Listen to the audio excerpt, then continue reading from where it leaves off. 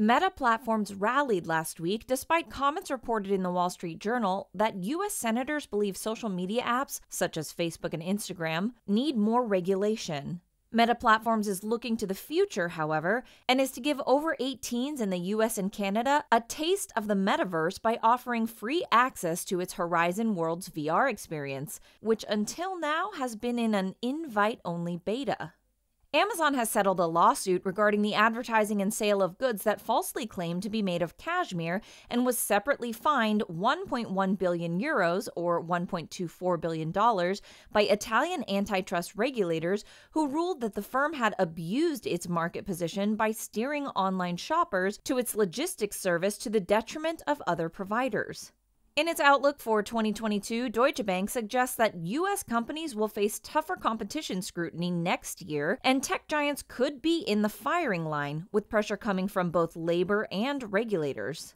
Amazon is to retire one of its longest-standing services, Alexa.com, not to be confused with a digital assistant of the same name.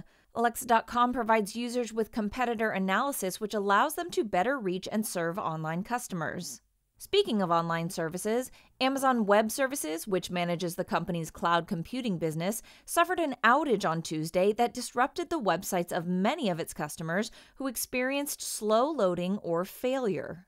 Apple's market cap hit $2.86 trillion last week, and the stock is now thought likely to be the first company to reach the $3 trillion mark. Morgan Stanley has named Apple as its top pick for 2022, saying that the combination of a strong, loyal customer base and the upcoming launch of AR/VR products positions AAPL for a re-rating in 2022. Not everyone shared that enthusiasm, however, and rival bankers Barclays said that a new pop-up search app developed by Google could pose a threat to Apple's advertising revenues. Netflix shares remain down, and the sell-off has created a buying opportunity, according to analysts at JP Morgan, who pointed to new content in December as a driver for subscriber growth and reiterated its overweight recommendation for the stock. Zacks Research wrote about Netflix this week, highlighting the opportunity that low-cost mobile plans in the Asia-Pacific will represent for the company. Zacks sees these plans as a great way to grow subscribers in the region, calling Netflix the dominant player in the streaming space. Alphabet featured in the Wall Street Journal recently, with the paper highlighting the level of insider selling at the company, with founders Larry Page and Sergey Brin selling tens of millions of dollars worth of stock during November and December.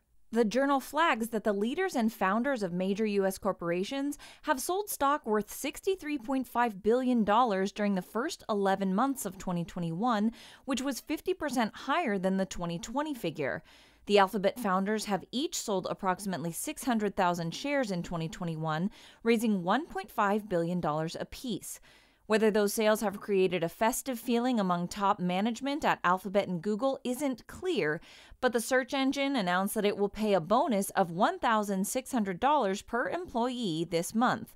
Happy holidays indeed.